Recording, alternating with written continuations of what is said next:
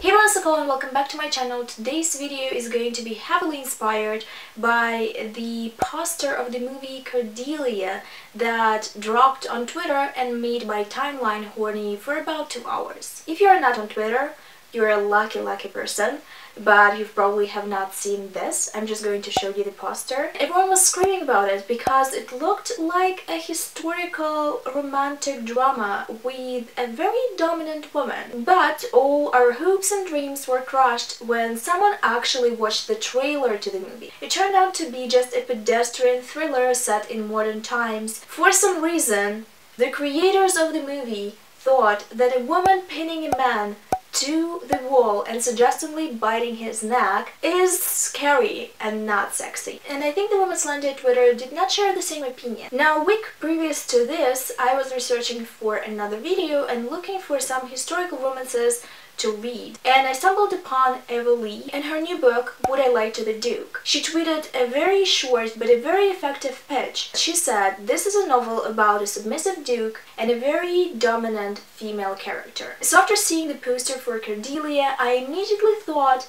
about 𝕊𝕆ℕ𝕸𝕗. So you might say this poster inspired me. I don't know anything else about the book itself. I'm just going to read it and see if I'm going to like it, and if what's promised in the pitch is fulfilled. Something that I really didn't expect is happening right now. I'm really enjoying an MF historical romance, especially with my previous history with historical romances. I've enjoyed them in the past, reread them recently, and was very disappointed because a lot of them had issues with consent. I'm very surprised how much I'm liking this one. Of course, it helps that it was written recently, and women's genre went through a huge transformation in the past 30-40 years. Still, I didn't expect to enjoy the first book I picked up. Let me tell you a little bit about the plot, and then we'll get to the most interesting part. Is the Duke submissive? I know that it's the only thing you care about. It's almost the only thing I care about too. So this book follows 2 characters. The first one is 𝕊𝕐𝕻𝕐𝕗. He is a duke, and the first scene that we have with him is when he's still a teenage boy. And we're introduced to him as a pretty capricious, stuck-up heir to the dukedom. And we're also introduced to his friends that are pegging him down a notch and are balancing him out. He then, very early into the adulthood, inherits his title and becomes one of the youngest dukes. He's very wealthy and famous for being a rake, but he also cares about businesses that he invests in because he wants them to be ethical. This is actually the discussion that I really appreciated, because in a lot of historical romances, especially the ones that I've read in the past, the older romances, we're never quite told how the gentry acquired their wealth. And usually we're talking about England, it's through owning plantations. He plans to go to this business event called Bazaar, where small businesses or businesses that need money pitch themselves and get investors. So he goes to that event every year to choose which businesses he wants to invest money in. The second character is Jess. She's working for a rich lady as a housekeeper slash maidservant. She's very organized, she likes everything to be in its place, and maybe also point out that she's pretty controlling. So this is a good sign in terms of getting a dom-sub dynamic. There's more to Jess. She is the older sister to 2 younger siblings, and their family farm burned down, including the soap business. She wants to restore their family business because it's the only sustainable option for them in the long run, and she goes to local shops in London to offer the soap and to get an investment in her business. Of course, our 2 characters meet, and the Duke is charmed by Jess. Nothing really comes out of their meeting, but the Duke makes a point to look for her at social gatherings. He doesn't really know who she is. Jess is reading a lot of newspapers, especially the economy section, and she reads about this event called the Bazaar. It is invitations only, but she still wants to try to sneak in and take her chances. And thanks to 𝕊𝕐𝕻𝕗, she gets into the Bazaar because he remembers her. But the problem is that for her to get in, she had to pretend to be someone else. So she pretended to be a widow to some provincial baronet that no one ever heard about. And now she has to pretend to be someone else and fight her attraction to 𝕻𝔼 at the same time, because she knows that if she gets into bed with him, her secret is going to get out somehow. This novel is very approachable, it's very fun and funny.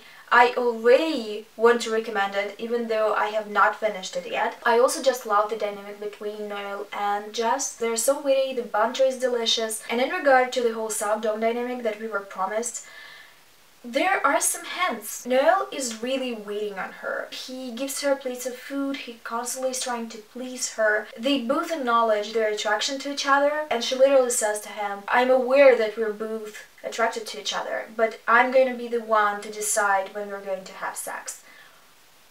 Power move. We'll see if this dynamic is going to travel to that too, but I'm really hoping that it will. I'm halfway through the book and I also cleaned my bed, so I thought it's quite the time to film an update and also show you that I'm not a lazy bum. Anyway, I have a few quotes for you, and if they won't convince you to pick up this book, I don't know what will, honestly. So, there are more and more indications that it's going to be a light sub-dom relationship. I'm not expecting any whips and chains, but the dynamic is so delicious. So, let me read you something. She glanced down at where his knees met the stone floor. You don't have to kneel at my feet. His voice was deep and gravely, even to his own ears. Perhaps I want to be on my knees before you. Okay, next. More, he growled. Give me more commands. Ever since she'd verbally sparred with him the first day of the bazaar, she had been the one in control. Having had a taste of bending to her mastery, he wanted to serve her forever, binding himself to her will so that he lived only to give her pleasure.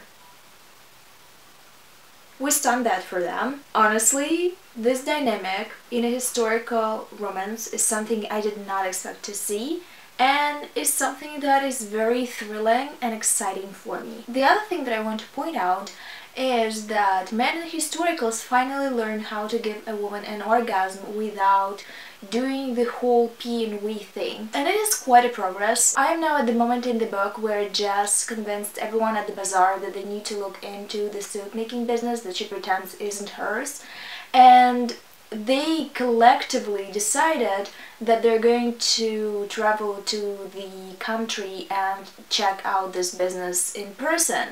The problem with that is that she has to pretend that she is not the owner of the business and that she is someone else, basically. And I'm very excited about this scenario because it is probably going to be hilarious and tense, all the things that I like in a book, because her brother and sister have to pretend that they don't know her, and also all the villagers in her village have to pretend that they don't know her. And I'm pretty sure someone is going to slip up, because that is just the matter of life. I'm excited for the next smutty scene because the only one we've had so far was very thrilling, but I feel like these characters deserve more. Overall, very excited about this dynamic, and I'm really enjoying the characters. This is a quick check-in to tell you that something gay is happening. I just couldn't leave it without speaking about it. So, the Union of the Reek, which is the name of the series, is basically all the friends that 𝕻𝔼 made in school in Eden. Only 𝕻𝔼 is gentry in this club, which means that the next books are going to be about the other guys and they're not going to be about dukes. I'm always excited about books that are not about gentry, historical romances and historical fiction in general, because I feel like it's getting very repetitive. Every historical romance book that I see is about gentry. Well, most of the historical romances that I see are about gentry. And I think we're overall a bit tired of that. I don't want to say let's not write books about gentry ever again. I just want a bit of variety. Anyway, back to the gay stuff. A very interesting dynamic jumped out at me. Basically, two of 𝕻𝔼's friends, Curtis and Rove, are showing signs of being into each other. The guests of the bazaar come to 𝕻𝔼's estate to stay on their journey to Jess's village. The Union of the Reeks arrives too. They literally just wanted to see 𝕻𝔼. Jess meets them. It's very cute. I love the gang. But she notices that Curtis and Rove are giving each other eyes. and she kind of wonders if there is something between them.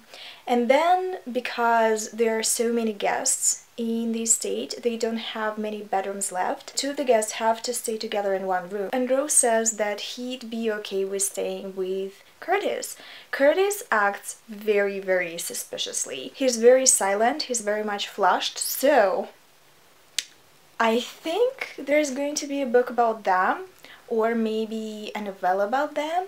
I would actually want to read that, because I do love queer historical romances, and we all know that. So, my hand is shaking so hard, I'm not sure you can even see me properly. I think something is going to happen in the estate with Jess and Noel, because even though Noel gave her a room that is far from his because it's the prettiest, they must meet in the house at night. It's a genre staple, it has to happen. This is going to be the last update. I've spent most of my day reading this book, and I'm not in the least dissatisfied with it because it was brilliant. I really enjoyed it. While no man was pegged in the making of this book like some of the tweets inquired, this was still a dom-sub dynamic where the dom was a woman. Jess. This book does follow a formula, but it was not annoying because very often it subverted expectations. Even though I felt like the ending was a bit long and I knew how it's going to end because of the famous formula, I still liked the epilogue. I was very happy for the couple, and I definitely would pick up an Eva Leigh book in the future. This is it for the video. In the comment section, recommend me some historical romances that you want me to pick up. And on this note, I'll see you in my next video. Bye!